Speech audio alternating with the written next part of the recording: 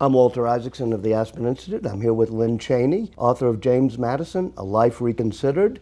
And we've laid down the timeline. Let's drill down a bit and let's talk about the Constitutional Convention in 1787. First of all, what was Madison's role there? Well, he was absolutely crucial to the convention's convening. He made sure that Washington attended, and everyone knew that the convention would be a success in the sense that it would at least gather if Washington attended, and that it would not if he did not. So that was one of Madison's jobs. Another job was to make sure that the Congress didn't interfere with the Constitutional Convention. He rode through a snowstorm to make sure that they didn't take actions that would keep the Constitutional Convention from moving forward. But most important, he wrote the agenda for the Constitutional Convention. It was called the Virginia Plan by historians later, but it really set out the program by which the convention would proceed. The fact that he set the agenda didn't mean that he got everything he wanted, but it did mean that his stamp was on the Constitution when the convention ended. Now, the Virginia Plan, in essence, was that we were going to throw out the Articles of Confederation because they were too weak and create what was sort of a balance between the national government and state governments. Is that about right? Yes, and also, of course, the tripartite form of government, the executive and the legislative, and they didn't think too much about the judiciary, but it was there. So the question of forming a national government, the biggest controversy was between the big states and the little states. How did Madison get involved in that? Well, he, first of all, suspected the states generally of being up to no good. He especially was angry with Rhode Island. The states were taxing each other. They were setting their own foreign policy. They were coining money. And so part of the reason for the convention was to get the states under control. Therefore, Madison didn't want the states represented as states in the legislature. He wanted the states represented proportionally. The small states, of course, wanted to be represented as states, and they got their way. In the Senate, every state gets 2 senators. They are not represented proportionally there. They are, of course, in the House of Representatives. Madison hated that decision.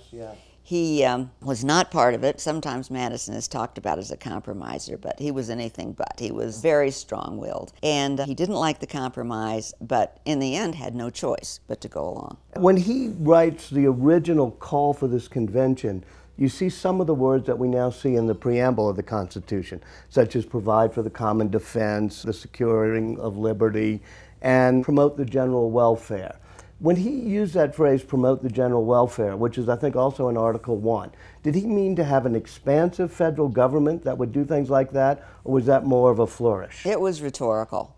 And he was appalled after the new government got underway that Alexander Hamilton didn't see it that way, that Alexander Hamilton saw the central government as enabled to take any action it deemed to be for the welfare generally. One of the debates at the Constitutional Convention that Madison was very involved in was the notion of how much democracy there should be. Because democracy back then was a controversial topic. Elbridge Gerry and many others thought we didn't want an excess of it.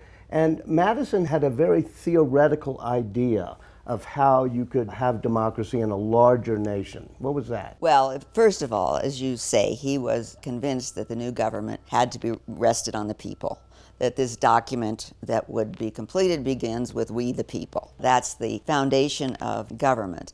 He thought that representative government would, he thought this in the beginning, would provide a kind of sieve. You know, you would get the very best people who would work their way through this electoral process to become representatives. And he thought that the balance that he had achieved, or that the convention had achieved between the legislative and the executive branch, would keep the government from going overboard in one way or another. So it's a very Enlightenment sense of balance, which is you temper the democracy by having all sorts of checks and balances. And that's one of the Madisonian concepts in the Constitution, right? Early in his life, he saw this machine called the orrery in Princeton, and there was also one in Philadelphia. And it was a machine that showed the universe in balance. And it showed how, you know, a change in any part of the balance in the universe would result in destruction. And I think this idea of balance was key to his thinking. You know, all of the Enlightenment thinkers, whether it's Jefferson, Franklin, or Madison, they loved science, they read Newton, and they understood that notion of Enlightenment balance.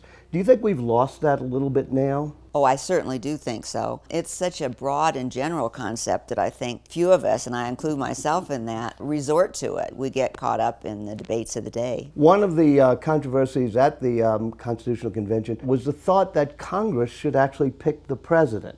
How did Madison feel about that, and what would life have been if they had gone the other way? Well, in the beginning, Madison thought that the Congress would be the states represented proportionally. And so he thought it would work to have the Congress choose the president.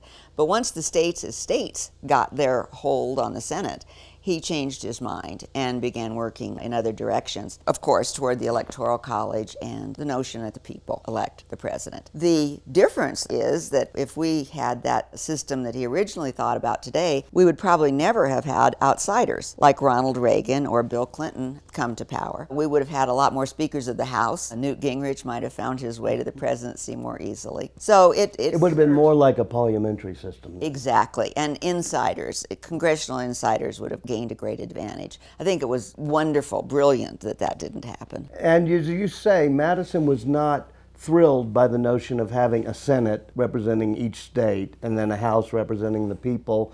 But in the end, Ben Franklin gives a speech saying this may be the best. And in the end, Madison too says, well, it may not be perfect, but it's the best we might be able to get, right? Yeah, it took him several days to get there after the convention was over.